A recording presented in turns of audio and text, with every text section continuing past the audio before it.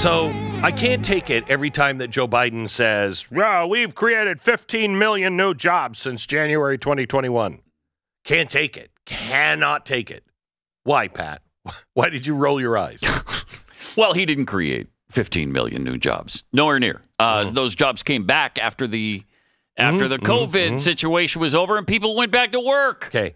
It's much worse than that. It's much worse than that. I want to give you just the facts. These are compiled in a great story on Blaze Media. Just go to blaze.com, theblaze.com. Daniel Horowitz writes an unbelievable, this should be sent to everyone you know. He says, the Bureau of Labor Statistics publishes two jobs reports, the Establishment Survey and the Household Survey. The Establishment Survey samples actual employers and shows the growth in non-farm payroll jobs as well as a breakdown by specific industry, while the Household Survey samples individual households and measures broad census data, such as total number of employment-age population, size of the labor force, the U3 unemployment rate, and total number of employed and unemployed.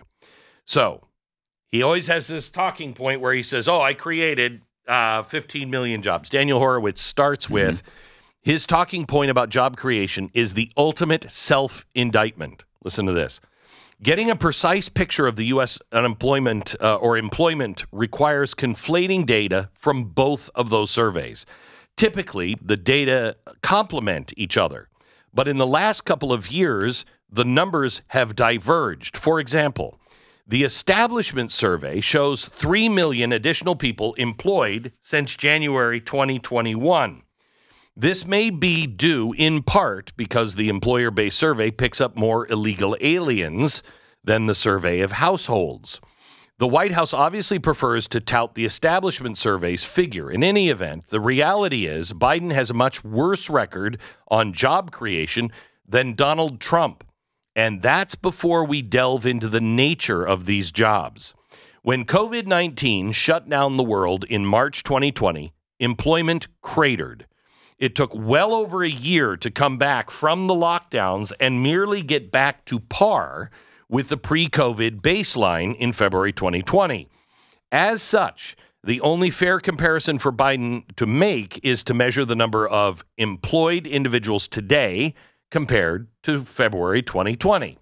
I think that's fair, right? Yeah. And not even all jobs. I think that's being generous. Not everybody's job was back by February 2020. Right. Viewed that way, we don't have 15 million new jobs. We have 5.5 million jobs created between January 21 and February of this year, according to the Establishment Survey, and just 2.3 million according to the Household Survey. Let's go with a more impressive 5.5 million figure, even though the Philadelphia Fed believes that's overstated. Although 5.5 million still sounds meaningful, remember, the country is constantly growing. Since February 2020, the civilian non-institutional population of working-age residents grew by 8.1. I wonder if this is even counting the illegals. So job growth has not kept pace with population growth, especially judging from the Household Survey. This is why the civilian labor force participation rate is down from 63.3% ahead of the lockdowns to 62.5%. When factoring in population growth, the fact is we find an additional 729,000 unemployed individuals today. Put another way, 611 out of every 1,000 Americans of unemployment age were working before COVID, compared to 601 today. Jeez. Also, an additional 5 million people are no longer in the labor force but of working age, which means that for whatever reason, they gave up on the job market. Federal Reserve Chairman Jerome Powell explains these missing workers are the result of excess retirements. Really? Those are the workers we're missing, the ones who are ready to retire. In short, we have a much larger population without jobs than before COVID. Compared to the same period under Trump, the current labor market today is terrible. After 37 months into Trump's tenure, the establishment survey showed 6.7 million jobs created. But here's the kicker. The population only grew by 5.6 million, which means the job growth under Trump outpaced population growth by 20%. Under Biden, population growth has outpaced job growth by 47%, or 252% going by the household survey. Wow. Okay. Hence, by virtue of population growth alone, we have gone backward in job creation since COVID. But it gets worse. As Daniel Horowitz noted before, we have been losing full-time jobs. All the net job growth has come from part-time employment. In total, 3.4 million part-time jobs have been added since January 21, with 1.7 million just over the past 9 months. This isn't a story of growing economy, of go-getters seeking upward mobility. These are people taking second and third jobs just to afford the basic standards of living.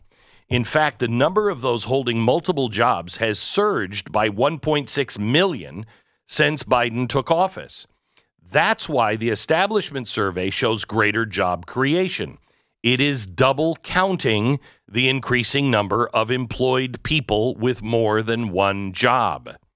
Also, many of the new jobs are classified as self-employed. Thanks to tax law changes, it now includes a number of Uber and Lyft drivers. Are record numbers of people starting their own businesses? No. These are unemployed and underemployed people taking nebulous jobs or struggling workers forced to take a second gig just to tread water.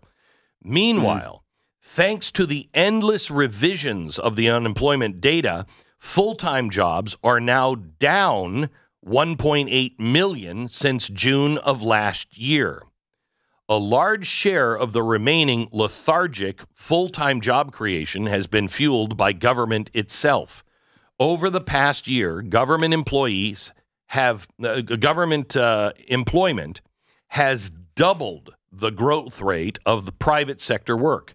Government jobs have comprised between 21 and 58% of all job creation in the past 6 employment surveys. Between 21 on the low end and 58%, 60% of all job creation.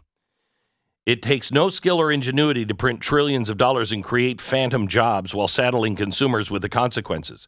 This is perhaps one reason why all the job creation has been concentrated in 15% of U.S. counties. Think of that. All the job creation has been concentrated in 15% of U.S. counties. All of the job growth over the last year came from just 59 out of 389 metro areas across America. They were part-time, they went to foreigners, and 15% of the country. Perhaps the most shocking data point, I'm already spinning. Perhaps the most shocking data point that nukes the Biden administration's entire job growth narrative is the drop in, since October 2019, native-born U.S. workers. They have actually lost 1.4 million jobs.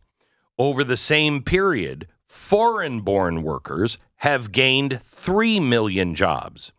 In fact, there has not been a month of net job creation for native-born workers since July 2018. Wow. So where do they even get the 15 million figure? Because it's not even from COVID jobs coming back. No, the 15 million is with COVID, 10 million in COVID, 5.5 they say. So you add when the jobs come back, and then the 5.5 million that they created, that's where they get the 15 million. Yeah, so if you stop after February 2020 or 2021, I can't remember, when they say, okay, jobs were coming back now, people were going back to work. So if you take all those jobs that people were going back to work in, okay, then you start from there, you only have 5.5. But we've had over 8 million new people. Correct. And I don't believe we should call, Daniel, I don't believe that counts for the illegals. Jeez. That's another 10 million. And the natural-born citizen, not the foreigner, but the natural-born citizen here has actually lost employment. Well, that employment number is going down. Jeez. So all of the jobs created are from foreign workers, part-time jobs, or government jobs. That's not good.